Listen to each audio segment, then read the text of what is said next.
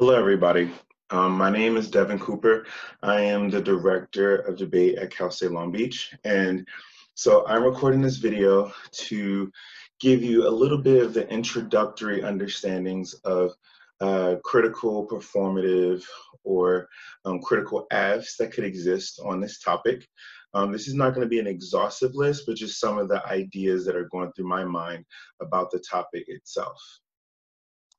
So I want to start with everyone watching a video that I found to be very, very intriguing, something that was inspired by a lot of the Black Lives Matter movement and a lot of the protests that were going on recently. So check out this video, and it kind of situates a little bit of the spirit of what some of the performative debate elements should try to embody or try to hint at in your constant criticism, the way civil society is structured.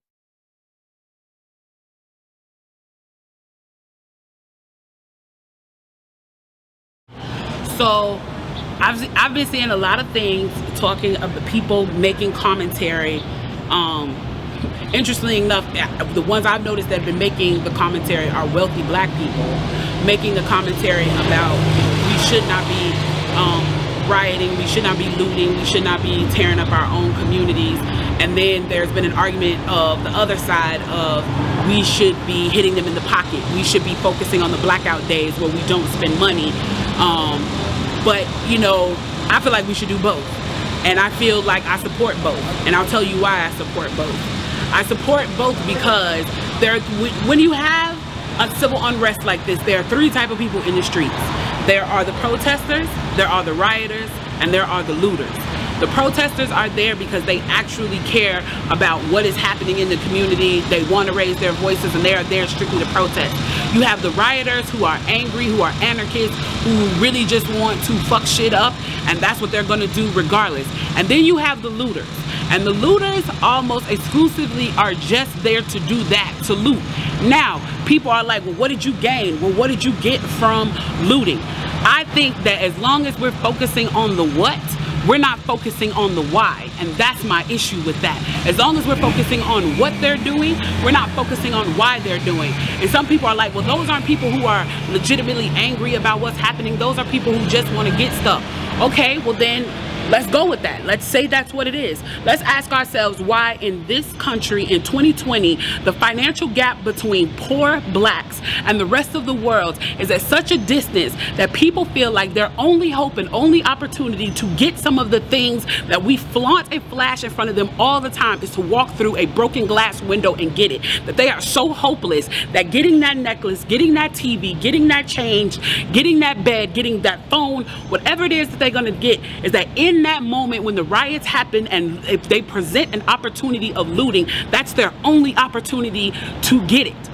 We need to be questioning that why. Why are people that poor? Why are people that broke? Why are people that food insecure, that clothing insecure, that they feel like their only shot, that they are shooting their shot by walking through a broken glass window to get what they need? And then people want to talk about, well, there's plenty of people who pulled themselves up by their bootstraps and got it on their own.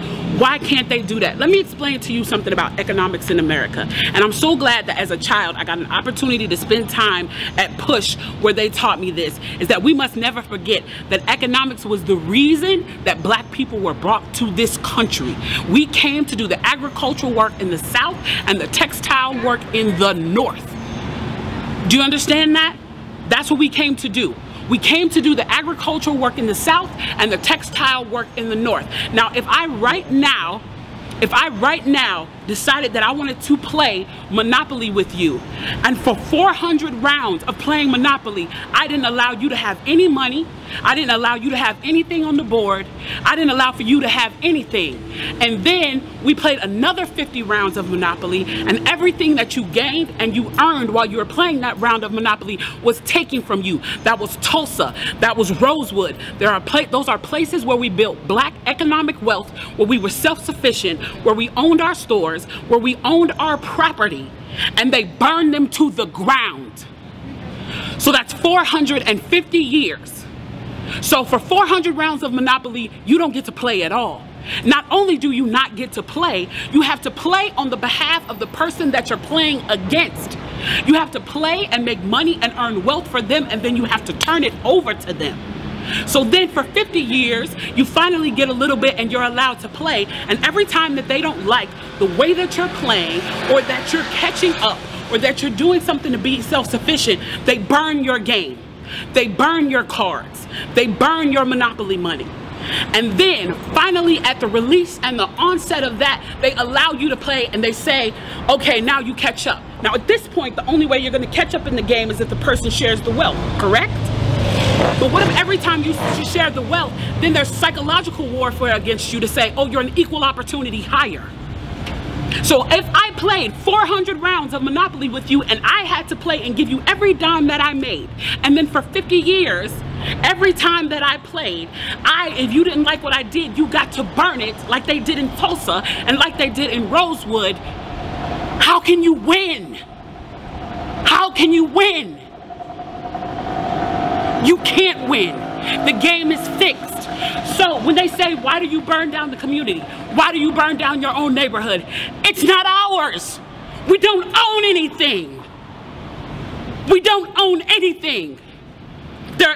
Trevor Noah said it so beautifully last night. There's a social contract that we all have, that if you steal or if I steal, then the person who is the authority comes in and they fix the situation. But the person who fixes the situation is killing us. So the social contract is broken. And if the social contract is broken, why the fuck do I give a shit about burning the fucking Football Hall of Fame, about burning a fucking Target? You broke the contract when you killed us in the streets and didn't give a fuck. You broke the contract when for 400 years we played your game and built your wealth. You broke the contract when we built our wealth again on our own, by our bootstraps in Tulsa, and you dropped bombs on us. When we built it in Rosewood and you came in and you slaughtered us. You broke the contract, so fuck your Target. Fuck your Hall of Fame. As far as I'm concerned, they could burn this bitch to the ground. And it still wouldn't be enough. And they are lucky that what black people are looking for is equality and not revenge.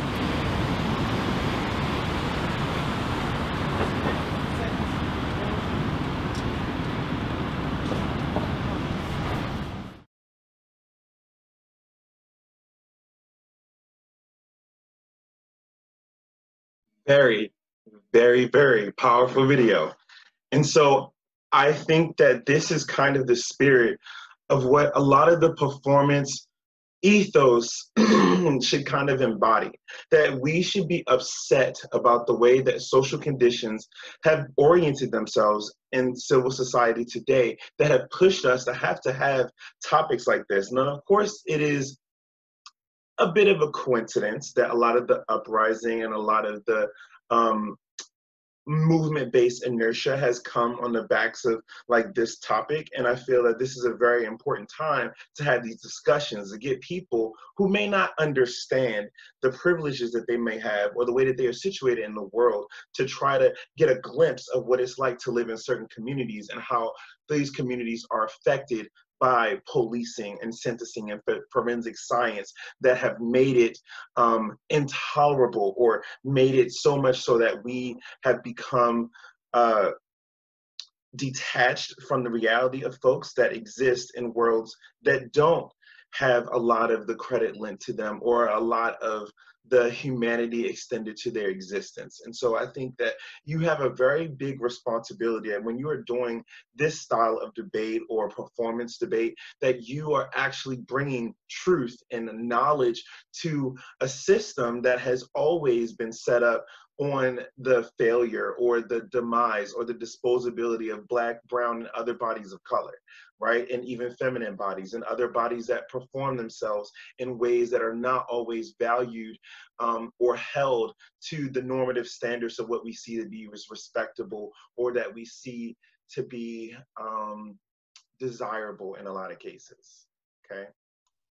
Okay, so now I'm going to start with my slideshow with some of the things that I feel are important contributions to this discussion when you're debating this topic or trying to have more critical or performative approaches to it.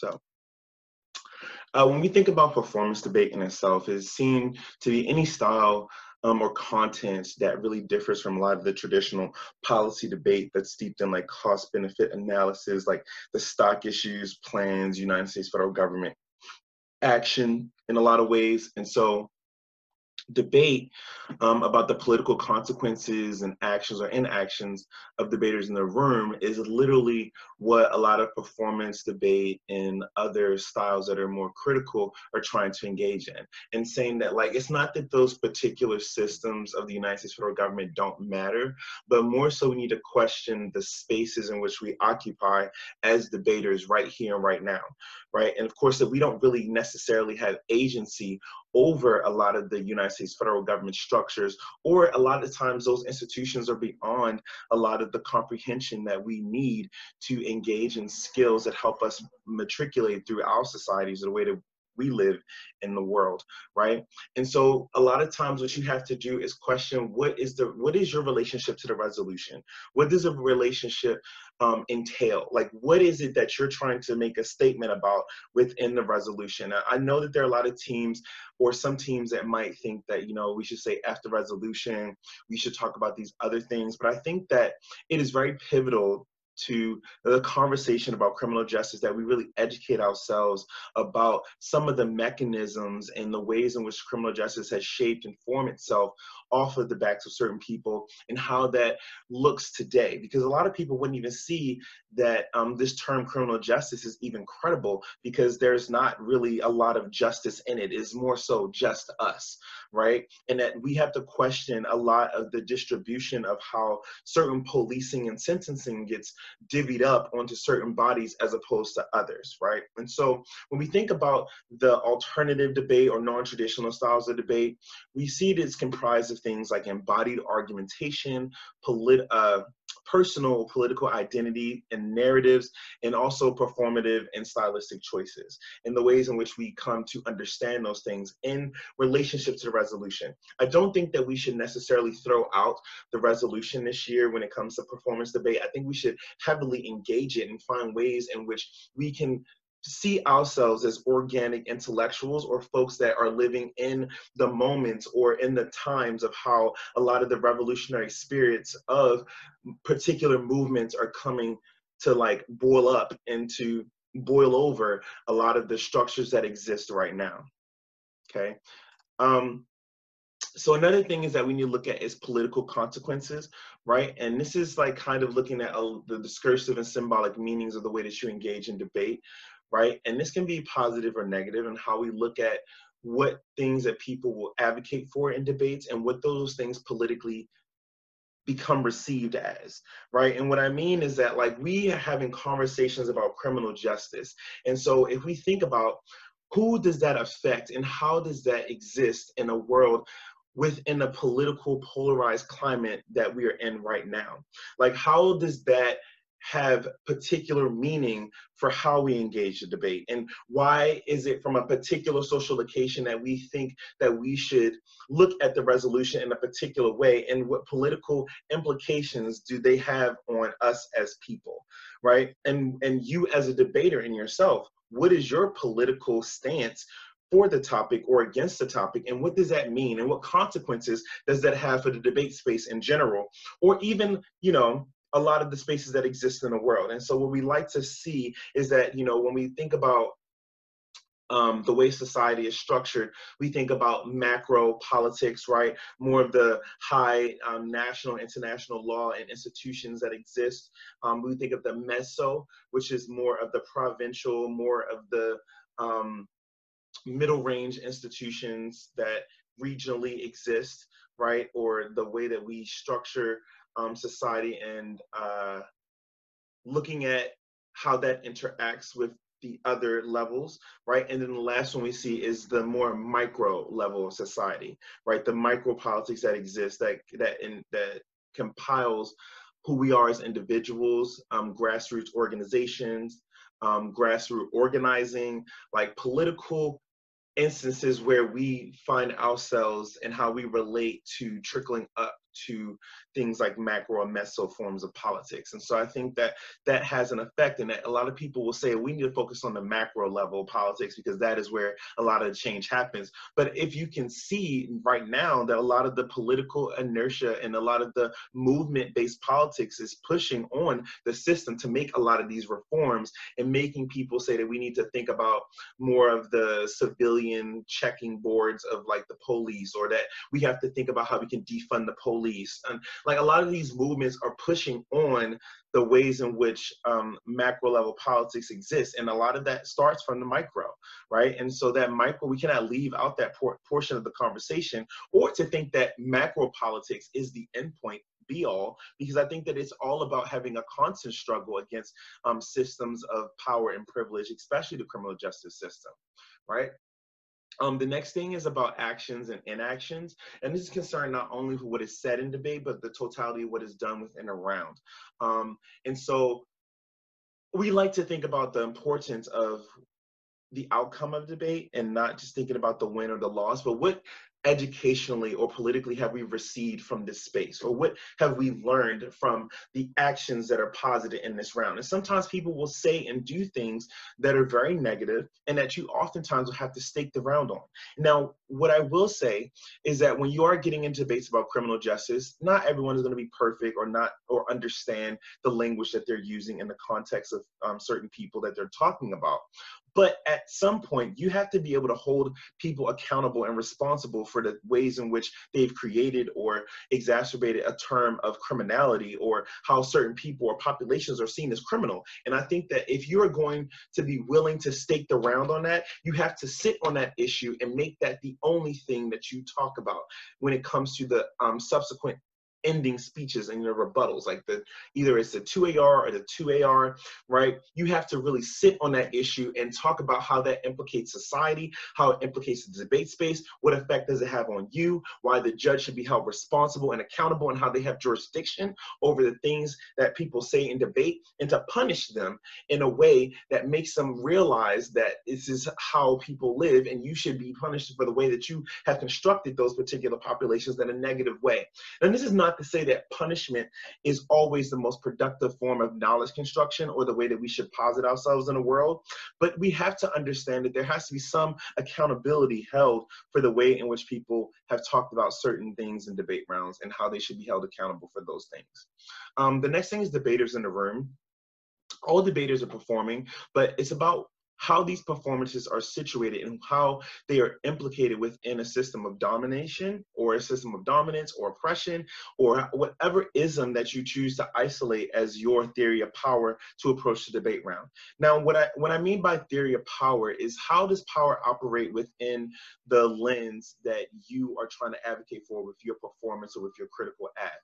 Is it like talking about neoliberalist structures? Is it talking about entanglement? And this is not the Will and Jada stuff, but more of a theoretical assumption about how certain institutions or certain positions of power entangle with each other to create an intersection of how those things are articulated, and we can talk about that later.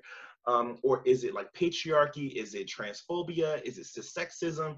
Is it like settler colonialism, anti-blackness? What is it that you are trying to draw on things that have been ignored or have been over or under theorized in civil society, and how those actions in this debate round can prop up those mechanisms, and what can we do in the round to ameliorate those things, or at least strive towards a certain pedagogy that can change that, or a certain form of praxis, or the way that we exist or be in the world that could change how we learn and understand those things. Because the most things that we get out of debate, it could be political skills, it could be education, it could be ways in which we can learn how to survive. But at the end of the day, what is it that you as a debater in the room are performing, and how does that performance implicate larger structures? Or what does it mean for those particular skills to be exported into larger civil society? Okay, so performance and debate in itself, performance theory itself is concerned with unrailing subjugated knowledges or knowledges that have been silenced along a trajectory of history and how your particular body or bodies in general perform themselves in certain environments, that explains how in terms we can look at the everyday lived experiences or the politics of everyday life that people are living under. Because a lot of the conversations that you'll see in debates about criminal justice are not going to be steeped in the everyday lived experiences of people that are within those confines, right? And so we have to think about how that theory of a performance is something that we oftentimes have to question, and how we have to figure out how does this politics that you're engaging in a macro level determines or over determines the lives of people on the micro, right? And how the everyday lived experiences are oftentimes overlooked when we have conversations about policing and sentencing and forensic science, and how that affects people.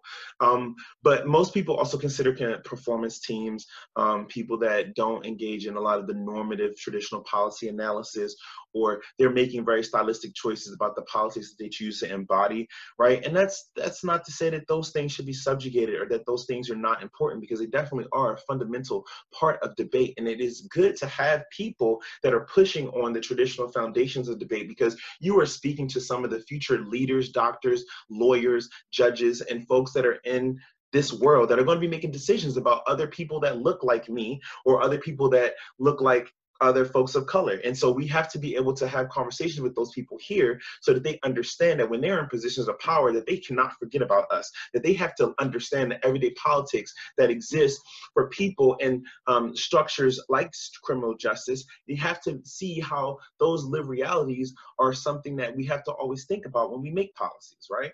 And so a lot of people that are in the performative realm are getting advantages off the performances themselves, or the speech acts that they do in the debate, or how they can but rather than like the imaginative politics of thinking about fiat as something that is, you know, productive, right? Because fiat oftentimes becomes illusory, and it becomes a ruse of a fantasy space that people want to escape the material reality that is existing around them. And it's going to be a really interesting sell to tell people of color in debate that we should ignore a lot of the structural realities that exist to produce a lot of the anti-Black and settler colonialist and, you know, transphobic violence that is existing in our world right now.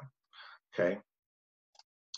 So when we think about critical affirmatives, these are affirmatives that have critical components as well as some traditional aspects that might exist. Some of these apps might still have stock issue based understandings or advantages, but they're trying to aim at having a form of analysis of society that doesn't always include a performance. You don't need to have a performance, but there is some politics within this that is trying to distract away from the business as usual politics as it exists, right? And so you definitely sometimes have an advocacy statement or role of the judge or role of the ballot or some type of framework that you're going to defend, because there has to be some type of stable understanding of what you're going to defend in the round, unless you're engaging in a form of philosophical abstraction that you're not going to try to tie yourselves to advocacy or a locus point. And that's fine too, but you have to be ready to defend those things.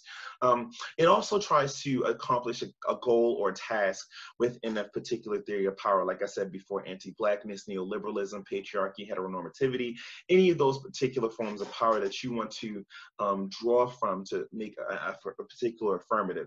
Now, this app may have a plain text or it may not, right? But the thing is that the plain text, if it is there, it is not oftentimes something that is going to be really argued for the most part. It's probably there just as a tie to the resolution. But sometimes it actually is something that people are saying we should advocate for, and how we can look at the state or the United States federal government as a heuristic, or viewing the federal government as just a political stance that we're trying to engage in. Not that we have to be held to all of the history and knowledge and cultural practices of the United States federal government, but that's up to you, right? Now, one of the things that I think is, or two of the things that could be examples, I think, under this lens, an affirmative that can either symbolically or literally defund the police by reallocating or redirecting funding away from the police departments or to other government agencies or local municipalities, or other grassroots organizations that are already doing the work in these communities, or having some form of solidarity with the communities that are already doing that work, right? And I think that your affirmative can be a form of consciousness raising or awareness raising about certain grassroots organizations or even certain grassroots understandings of how we should defund the police. And now, let's not get a little bit bogged down with that phrase here, because that phrase is just literally just means that we're trying to say that the police are overfunded, right? And there's certain instances where people call the police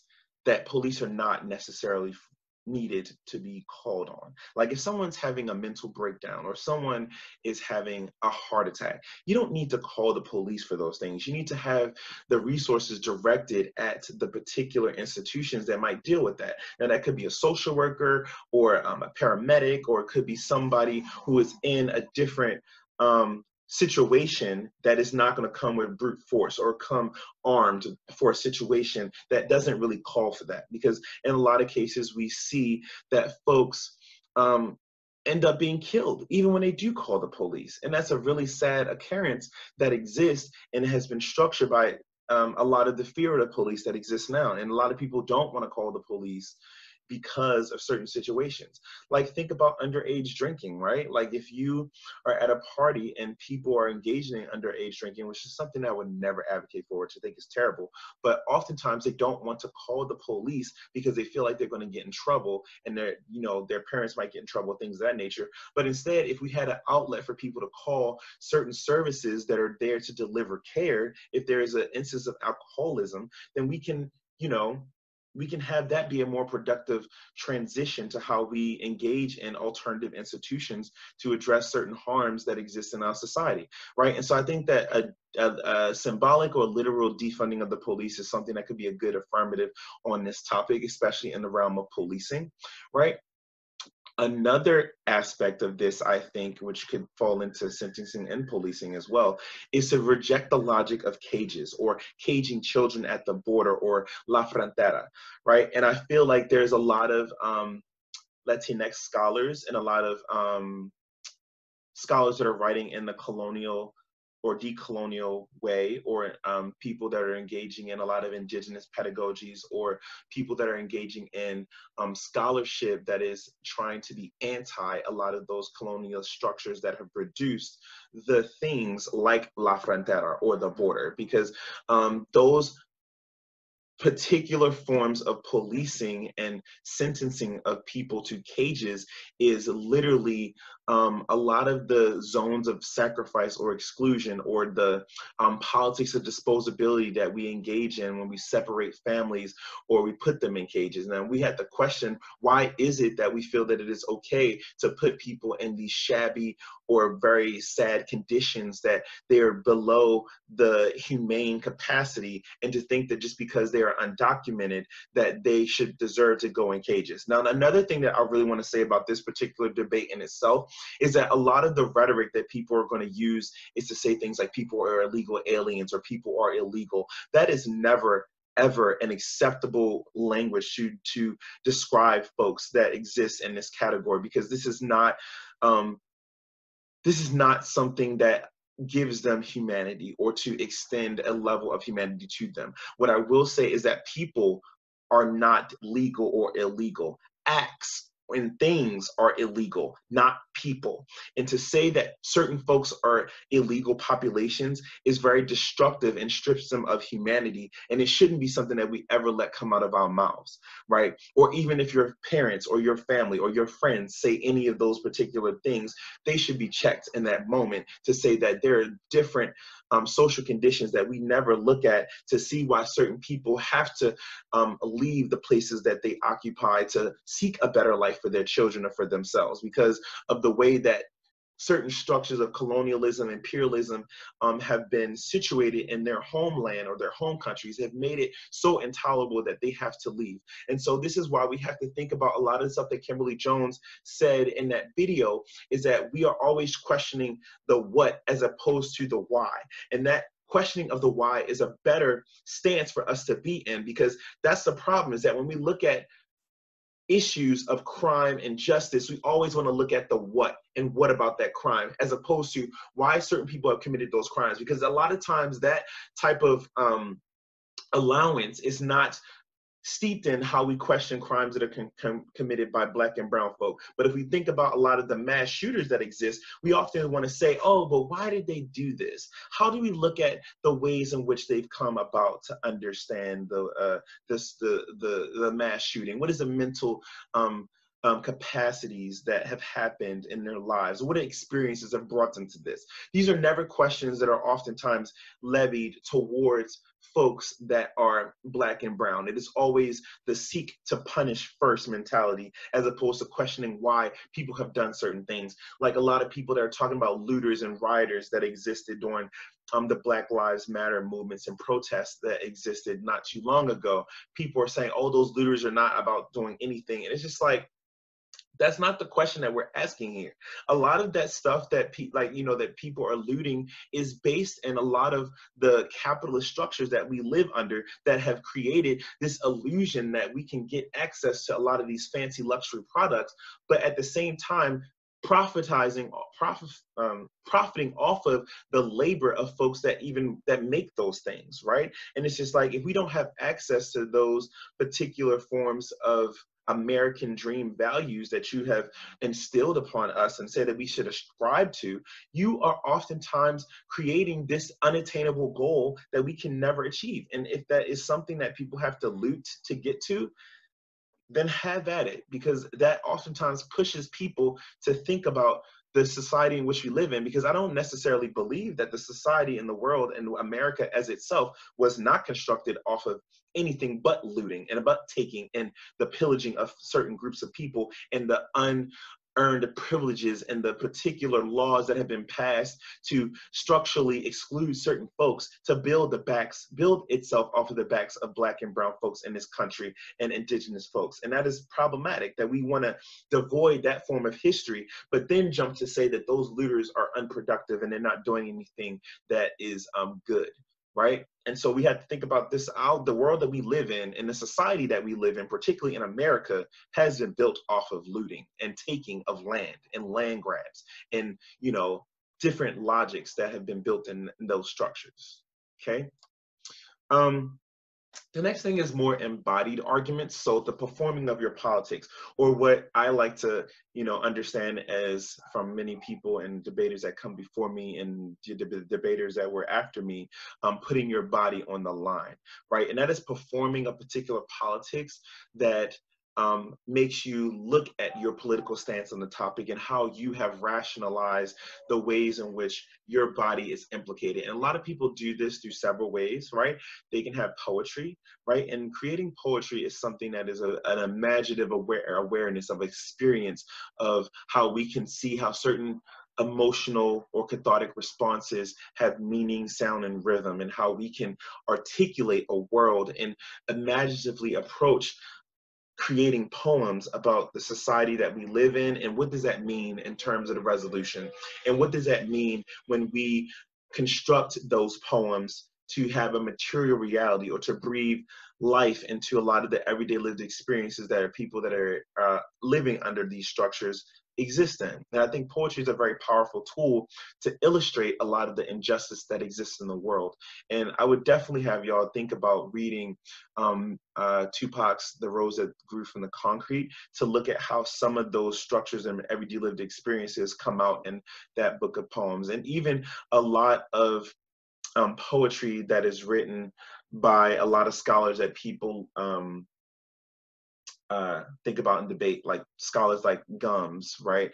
And how she's writing about certain material realities that exist for Black women and for other women and for people collectively as people of color. And I think that those are some of the ways that you can look at structures of poetry, because I would also advocate that you should be creating your own poems, or think about how you can understand your life from a poetic stance, or how poetic justice is something that we should be seeking as opposed to criminal justice, right? Those are just some play on words that you can think about.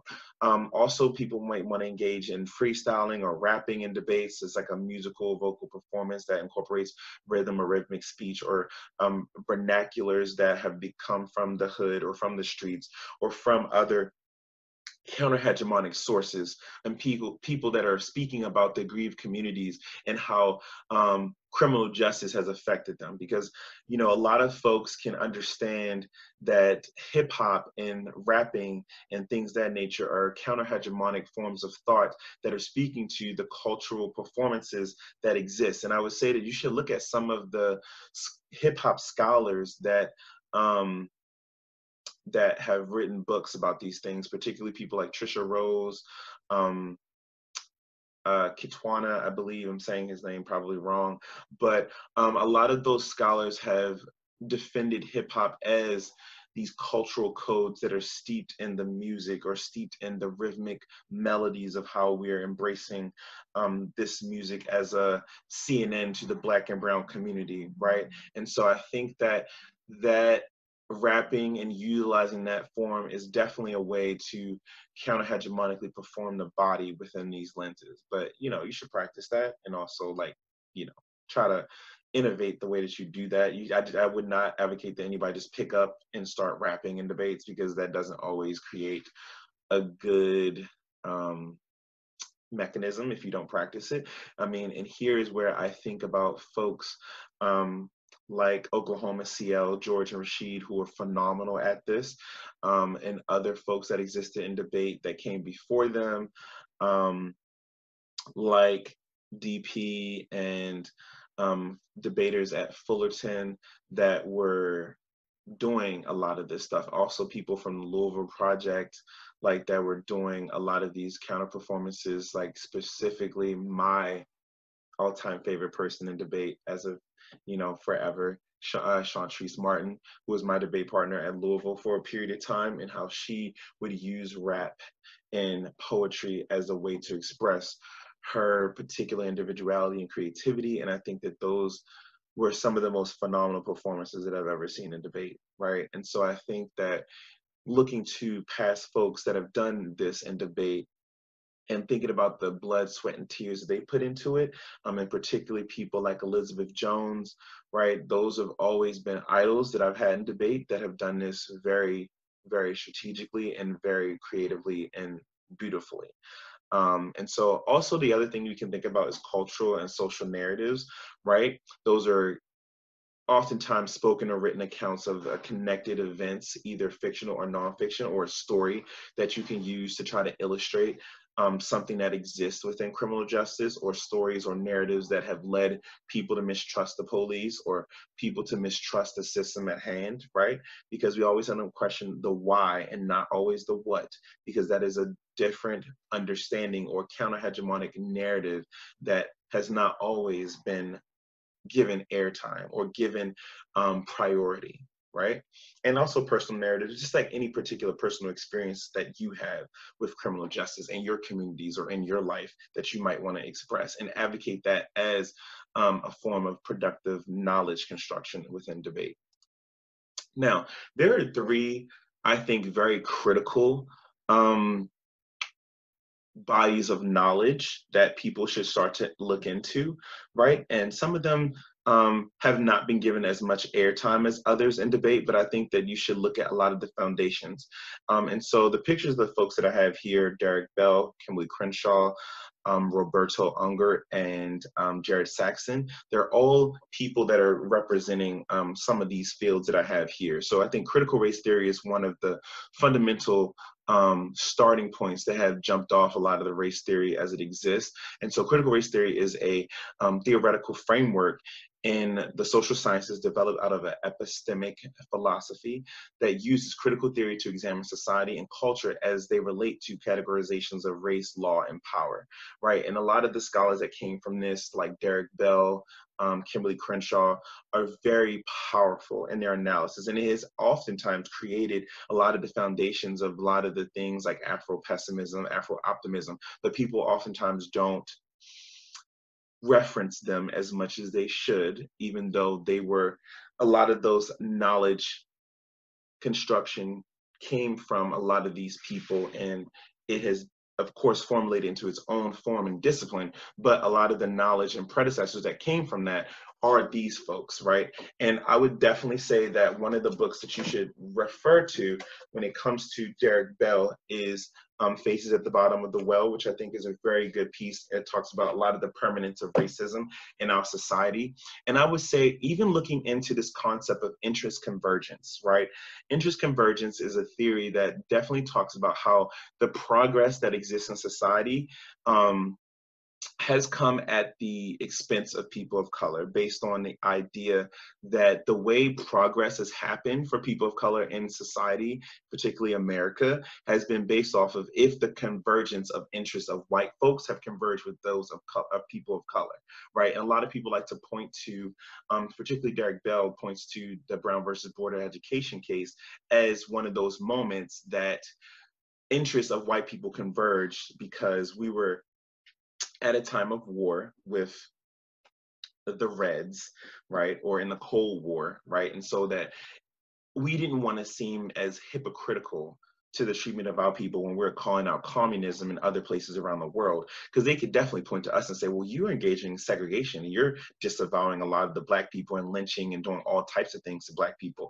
And so this Brown versus Board of Education came off of the momentum of trying to create the perception of how the United States is doing a good act, right? And that particular act is something that really sanitizes the face of imperialism, because if we think about now, schools are more segregated than they are than when they were during the time of segregation. And we have to often think about how is that possible and why is that a thing? So if you look at like this quote that Derek Bell has at the top here, is that it appears that my worst fears have been realized. We have made progress in everything, yet nothing has changed, right? And so a lot of that spirit is what has embedded itself in a lot of the later analysis or knowledge from formations like Afro-pessimism, right? And so when we think about critical race theory, it has created a lot of the conditions of possibility for other race-based scholarships to come about, right? And I think that a lot of the arguments that exist from critical race theory are a very good starting point. And I would also recommend you the Derek Bell Reader, which is another piece that is compiled of a lot of essays that talk about things like race traders and racial realism and things of that nature that we should probably see as fundamental parts of this topic, right? And so, yeah, so those are good things to think about. And some other particular books that I think are very important, Democracy in Black, which is another book that I think is really good on these arguments. The Racial Contract by Charles Mills.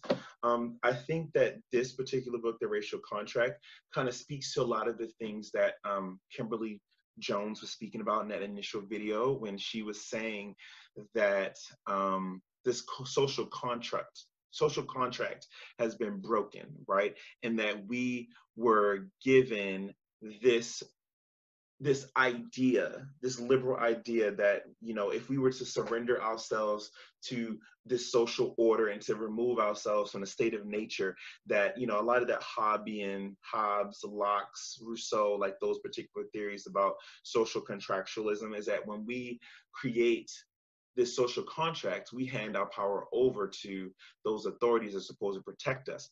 But Charles Mills is arguing that that did not really ever include Black people or other people of color or indigenous folks, right? Because within that racial contract, we left out folks like women, like indigenous folks, and to see those folks as non-human or not having the capacity to enter into a contract in itself is what created that racial contract or the sexual contract, which also exists as well. And so you might want to look at those concepts, because I think those are very fundamental understandings, because within criminal justice, we see that we say that we shouldn't commit crimes because of this social contract that we agreed upon. But people break that social contract all the time and commit a crime, and so we have to police them, right? But at the same time, how can we look to those people that are policing us that are actually killing us, or that are actually doing very corrupt things to make it so that our lives are worse?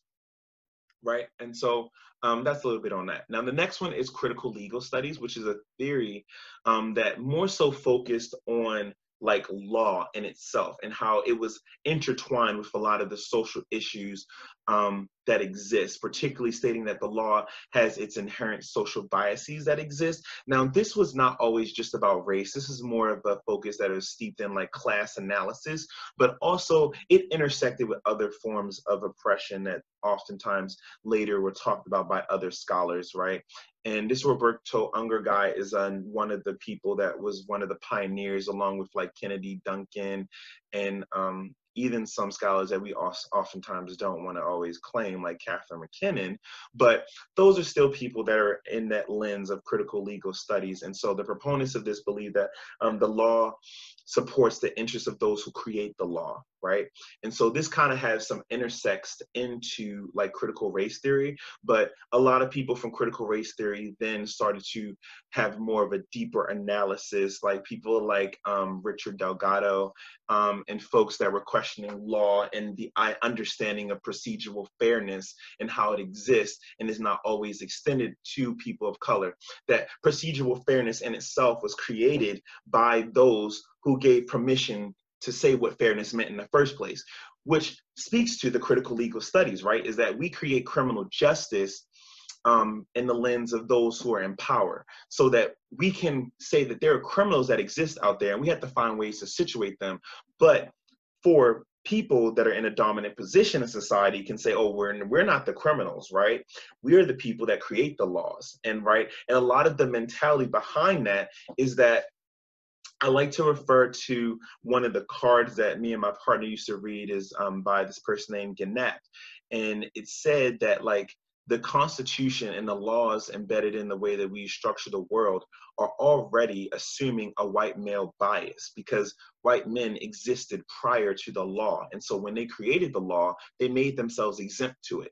And so if we think about the experience of Black and brown folks and other people of color in America, is that we always have to live as amendments to that structure of law in the first place, right? So we think about things like the 13th Amendment, we think about the 14th and 15th Amendment, right? And we think about the 3/5 compromise, right? That the way that we established the electoral college and the way that we looked at populations, right? And how we had to see Black people as 3/5 of a human so that they would not outnumber the folks of the slaveholders that existed in the South. So they made Black people 3/5 of humans so that that can be the count in which they engaged in. And so with that said, is that we had to constantly have things like the 13th Amendment that allegedly abolished, chattel slavery as it existed. But of course, when we look at the 13th Amendment, we see that there is a clause that says, unless you are duly convicted of a crime, right? Which means that set up a lot of the particular structures of the prison industrial complex that allowed for the incarceration and mass incarceration of Black people in the South, right? In places like Louisiana and where we have places like the Angola prison, right? That is one of the worst prisons that existed in the United States.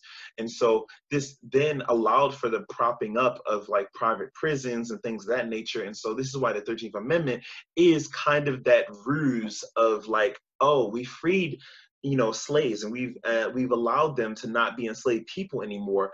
But that law supports the interests of those who created the law in the first place.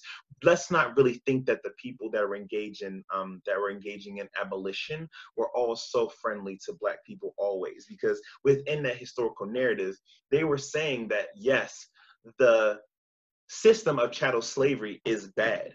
But when it comes to those black people competing with us on the job market or doing things to accumulate wealth, nah, nah, nah, nah, nah. That's not something that we really want for them. And Frederick Douglass called out a lot of this stuff, right? Particularly in his 4th of July speech, is that, like, you know, like, how are you up here saying that we should celebrate 4th of July when it's just like, how people are not even allowed to get access to humanity in certain ways, and that there are people that are still enslaved, right? It's just like, that's crazy. And so when we think about a lot of these laws that have been constructed, we always have to look at, like, what is the interest behind them, and why were they constructed, and who are those laws supporting? Like, even the Civil Rights Act of 64 that we have to constantly amend and constantly change because it doesn't include certain populations, right? And the Supreme Court just, you know, came down on saying that, like, certain protected classes of people are protected by the Civil Rights Act of 64, and, like, a lot of the 14th Amendment values, like due process and things of that nature.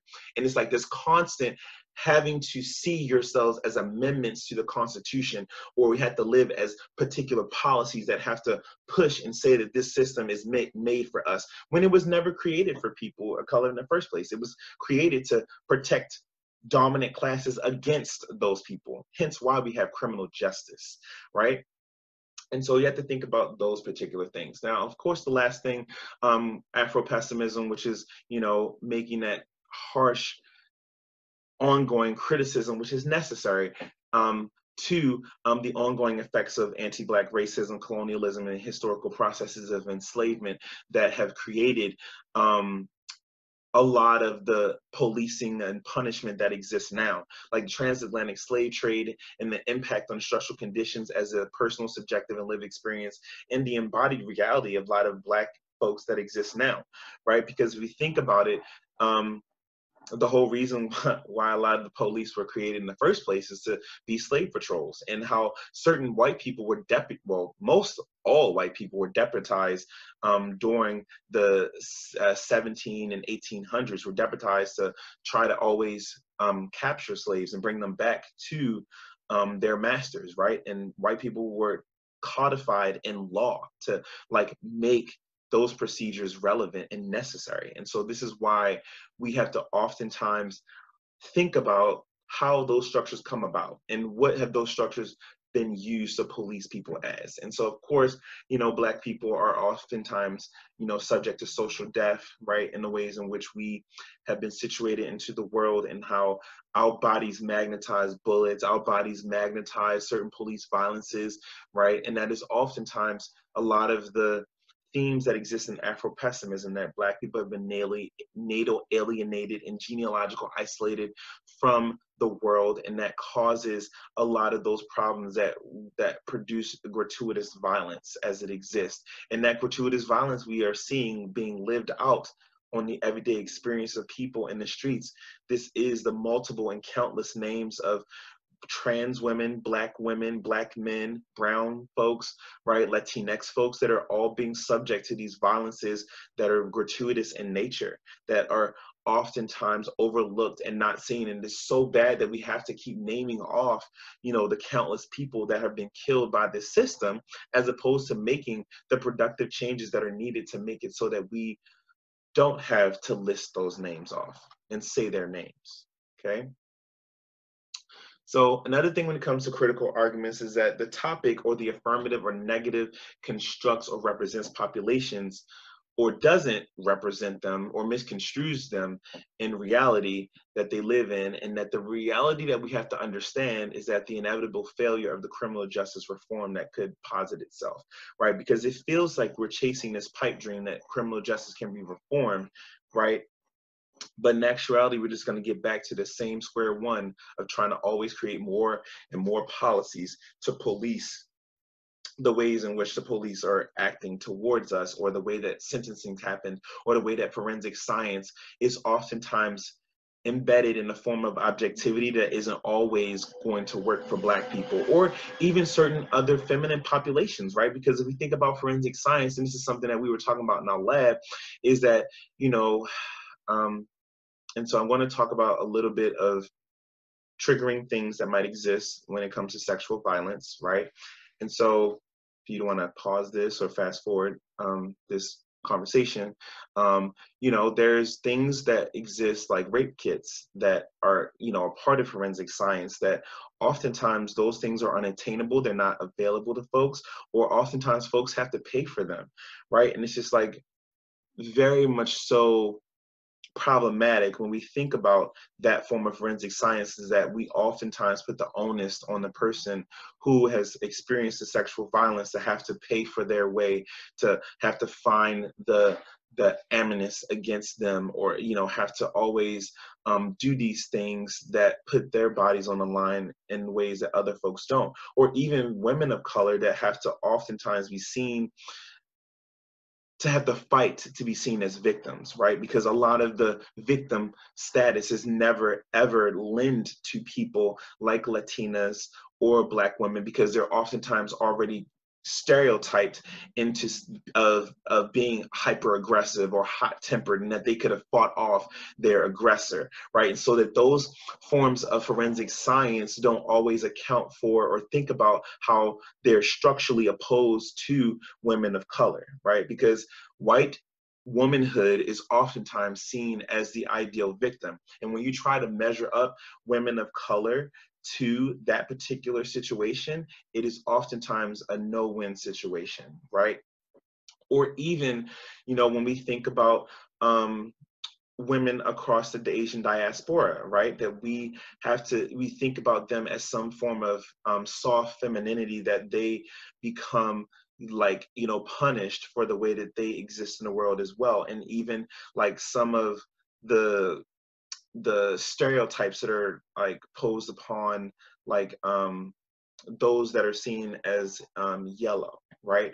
And like those stereotypes have very problematic assumptions, especially very colorist assumptions, on how people are constructed or women are constructed from the Asian diaspora. And, you know, even using the term Asian is something that is very problematic, because a lot of folks would like to be seen as identified by the particular culture in which they come from.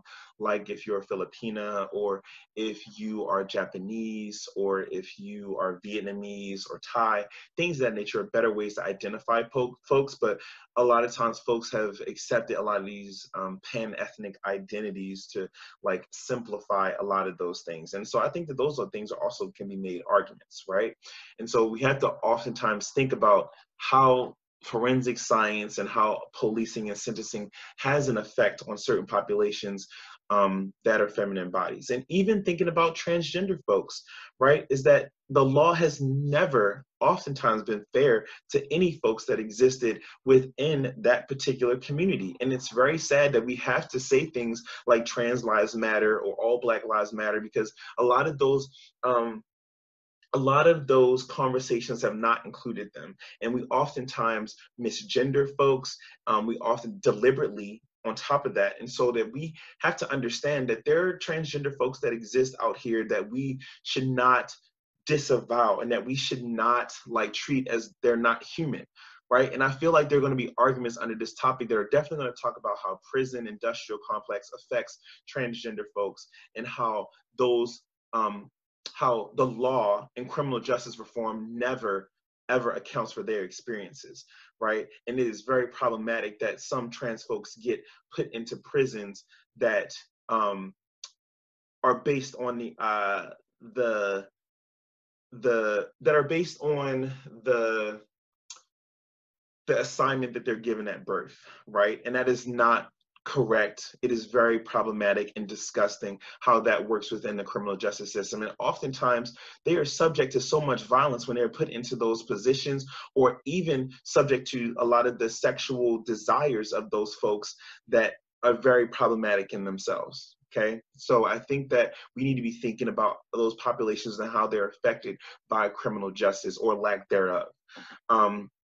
And so another example that people can think about is like calls to reform criminal justice have started from the wrong starting point, and thinking about the policies instead of the devaluing process of certain peoples that exist around our nation, right? And is that like it is the punishment mentality that is oversaturated and over-policed on certain groups of people that we have to oftentimes question, because those policies are things that are important to think about in this analysis. But if we just try to legislate away people's hearts and minds, that is not going to change that, right? We can pass laws all day long, but it's not going to change the process in which we devalue trans folks, or we devalue folks that are women, or we devalue black and brown folks and black and brown folks that are women or men, right?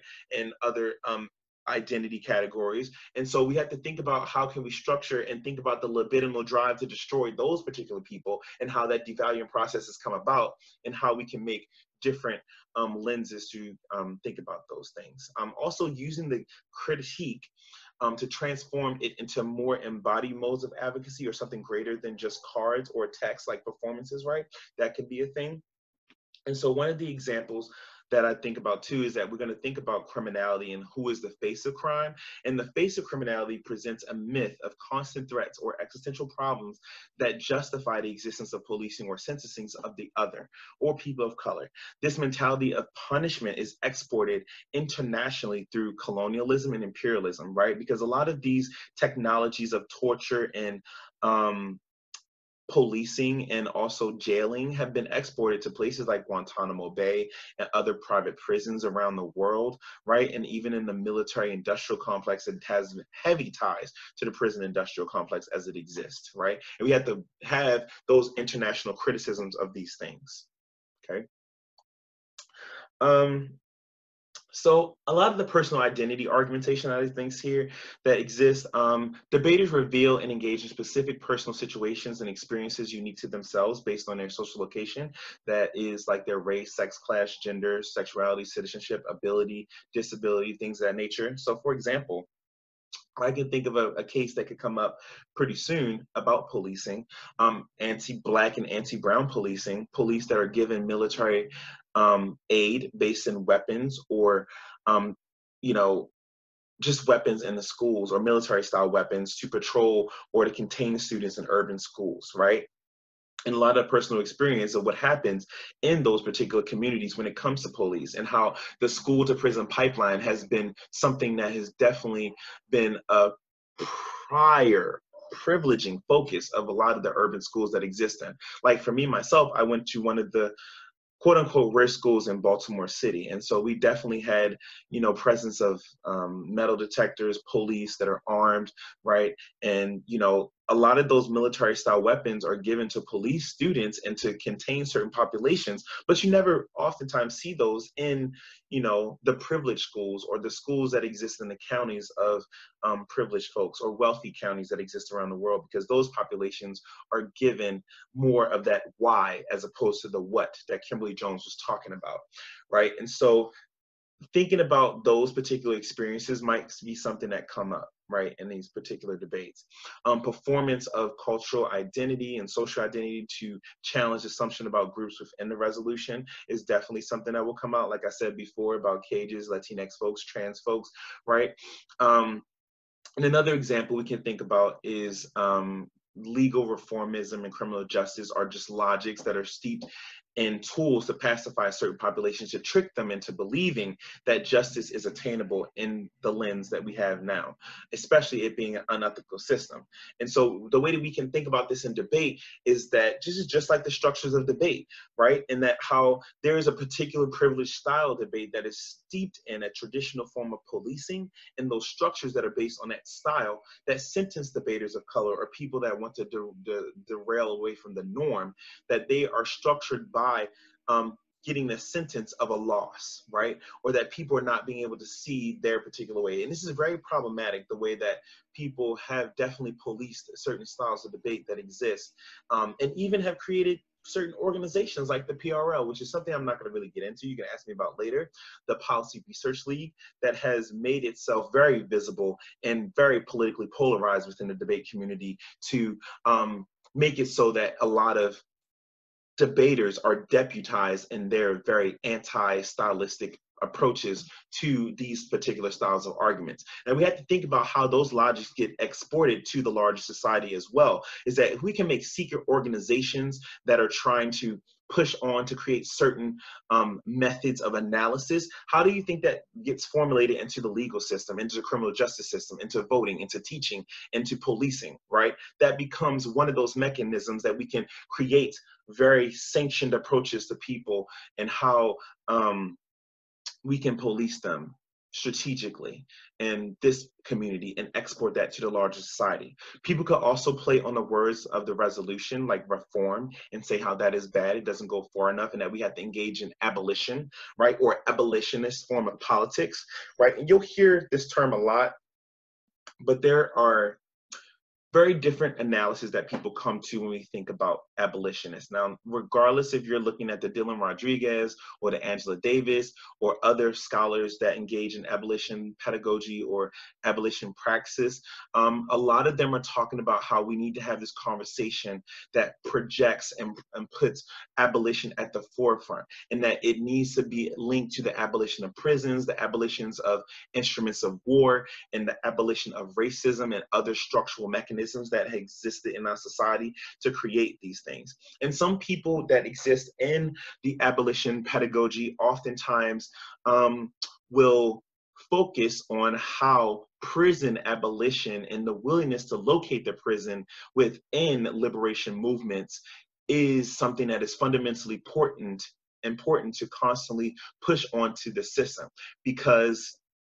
that particular system has been created and shaped, but not limited to, the material and institutional conditions of the prison in the prison industrial complex, right? And that there is no formula that exists to understand how abolitionist rhetoric or abolitionist pedagogy might come into fruition, or how that is going to be something that is embodied. But the thing is that there has to be a vision of how systemic violence and institutionalized dehumanization, whether that is culturally, politically oriented, has to be at the forefront, and that we have to be able to create a abolitionist praxis that does not singly concern itself with the abolition of prisons, but more so trying to understand how there can be certain radical social formations that when we center the prison as a central site for that catalyzing of a broader pushing against the macro and the meso and even the micro forms of aggression that exist for people of color, those alternative understandings of abolition are very necessary, right? And so we have to be able to think about the punitive human captivity that exists is something that is exported to the larger society, and how people that exist in the prisons are very vulnerable populations. Even if they committed the crime or not, those people are still human, and that they're still posited with a litany of violence that is structured towards them. Even when you leave the prison structure, right? The world that you will come into is not always going to be welcoming. It is not always going to give you a job or give you a restorative form of justice, right? It's not going to be a place of reform, but more so a place of refinement of the tactics that you have to live in. This is why recidivism rates are so high, is because that when you introduce people back into the world, you don't give them the tools to be reintegrated, right? And so we abolish or have an abolitionist pedagogy that makes us question a lot of those systems and to reform the institutions that exist. We can have a better way to integrate people into a caring community or into a world where they can be reformed from the questions of why they come into those places, right? Because the prison industrial complex system as it exists right now is always concerned about the crime that is the what and never the why for people of color. And so this is why when we look at abolitionist pedagogy, there is a vision and a political desire that understands that we have to struggle for human liberation from those particular institutionalized and state-sanctioned violence that is imposed upon particular populations that have been resulted from the school to prison pipeline and other cradle to grave logics that have made it so that one of the major populations that are over existed and overpopulated in the prison system are Black men, right? or even Black women as well, right? And so we have to question why that is. And a lot of that is steeped in the 13th Amendment and how people were able to codify prison industrial complex into law in the first place, okay? So here's a list of certain things that you can do in debate that are performative or have certain engagements, right? I'm not going to go through a lot of these because I feel like you can probably situate them on your own, like having solidarity with a movement, right? Like BLM or other counter hegemonic movements that exist. People can sing in debates, right? Singing revolution songs that could exist. People using languages that are seen as foreign, like Spanish, like Cebuano, or other indigenous languages that exist, right, to resist a lot of the ways in which legalism has excluded those particular indigenous voices. You can use narratives, you can use stories, you can have dialogues between you and your partner. Like I said before, poetry and spoken word or rapping can be using that verse to try to hedge against the counter-hegemonic things that exist in the perspectives. You can use media like music, videos, pictures, art, right? All these things can be forms of performance that you can use in debate that makes a lot of the performance pop. But you have to definitely have defenses of why these things are good and why those things are necessary, right, within your particular performance. So what I'm going to get to is a lot of the structure that you should think about or things that should be included in your critical affirmative, right? So number one, you should definitely always have some type of political or philosophical backing that is connected to the methodology, like things like continental philosophy, critical race theory, feminism, animal studies, existentialism, or Afro-pessimism, any of those things I talked about before, critical race analysis, critical legal studies, things of that nature, right? You have to have a way to situate your knowledge in the theory of power so that you can explain how power operates within your critical or your performance, because that's very important. Or even if there's a multiplicity of those things, or there's an entanglement of those things that exist, then you can definitely have to express what that theory of power is. I think that you should probably have an advocacy. What do you think should be done? What do we think we should advocate for? How should we challenge a particular X thing that you have said is important? Or if you choose not to have an advocacy, that is up to you, but you have to have some way to situate the knowledge or how the ballot is structured, right? Or what the judges should do, or what should we be advocating for in this round, right? And so this is also another thing to think about, is the role of the ballot or the role of the judge or the framework that you have. How do we orient impacts in this round? Or what do we see the judge should view themselves through? Or how should the debaters see themselves in the ontological perspective of the debate itself, right? And so you want to be asking those questions. You don't have to have all of those things, but you should have an inclusion of something that exists from those lenses, right? And so the role of the judge is oftentimes questioning, what should they play? Who should they be? And there's going to be a lot of judges sometimes that don't know what their role is, or they don't understand what their particular understanding of criminal justice within the lens of the things that you're saying should be. And they'll use that as a cop-out. And I think that you should definitely say, this is what you should be as this judge in this round. Or I think the ballot represents this. The ballot represents a form of restorative justice. The ballot represents a form of reparation for those who've been incarcerated from wrongly or unjust practices, something along those lines, right? And the impact is definitely something that you should definitely think about, right? Those impacts should be based on some type of systemic harm that exists, or an action that has happened by the other team that they perpetuated, right? Whether that's anthropocentrism, sexism, heteronormativity, anti-blackness, some other form of racism, ableism, ageism, transphobia, some type of imperialism, right? You have to figure out how that particular structure theory of power has produced a particular form of impact, whether that is overkilling of certain populations, over jailing, over policing, recidivism, any of those things that have been structurally imposed by those theories of power, right?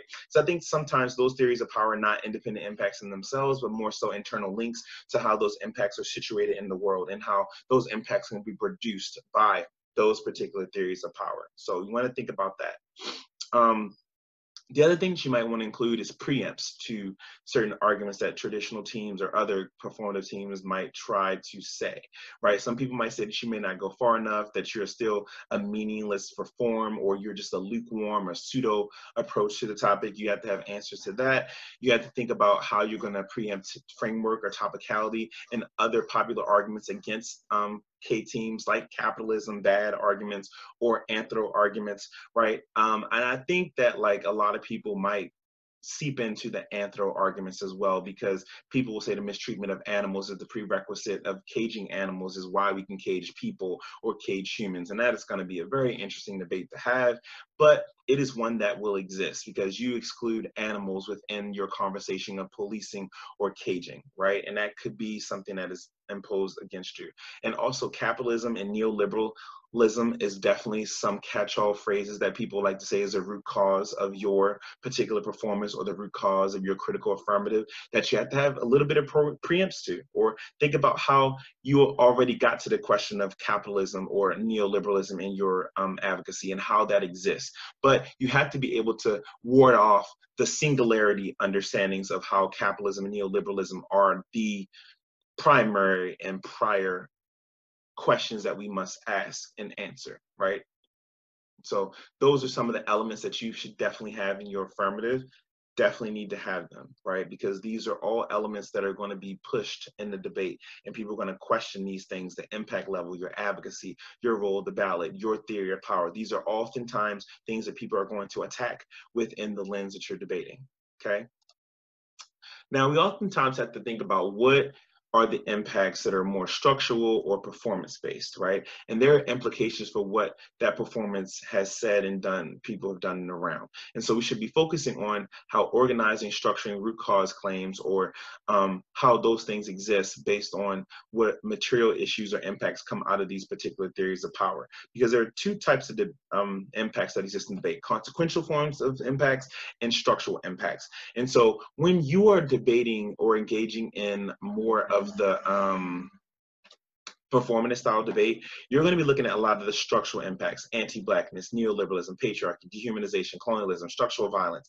Those things are more of the structural arguments that are going to exist. And so you have to be able to ward off and find explanations of why those things on the right produce those things on the left, like nuclear war, economic collapse, disease spread, food insecurity, nuclear proliferation, global warming, because these topics and these forms of consequential impacts are going to find their way into these debates, regardless of if this is a domestic topic or not. And so it is your job to be able to have an explanation of how those systems that you are trying to criticize create, or are the structural conditioning or the organizing principle or the root cause of how those consequential impacts come about, right? Because a lot of people are going to say to you, there's proximate causes that we need to focus on, because root cause analysis or structuring claims are oftentimes always bad and they gloss over certain particularities, right? But you have to have an explanation for those particularities and have an explanation of how those things exist within a realm of social relations, okay? This is very important that you do before you even think about creating an AF. Think about the theory of power that you want to draw from and how you can create explanations for those theories of power as they exist, okay? So that was what I had to say about this particular topic. Hopefully that this will give you a little bit of introductory analysis of how you can think about debating alternatively or performatively. And feel free to ask questions or contact me, and I'm here for those things. Thanks, everybody.